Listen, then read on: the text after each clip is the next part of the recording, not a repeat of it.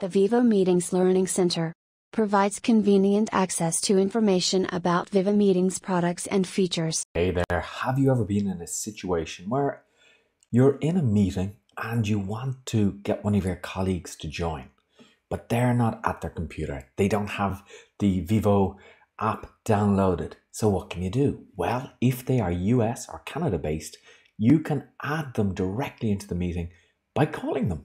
Now just imagine you're on a sales call and a tech question comes up. You can immediately dial your director of technology and get them to join the call. And in today's video, I'm going to show you how easy this is. So let's start a meeting. So before we go any further, just let me tell you that this is only available to our Pro Plan members. Now I want to show you two ways of doing this. The first way is I can click on add people down here and you'll see that the panel comes up here and I can add any contacts that I have, or I can actually put in a phone number here. So what I'm going to do is I'm just going to put in my name here and I'm going to put in my US phone number. Now, all I do is I click on call now and what you'll see is it comes up on my phone that it's ringing.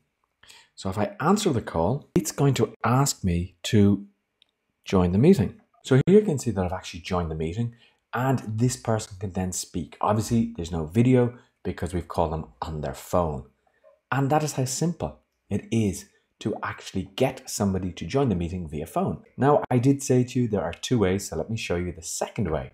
Let me just remove this person from the call.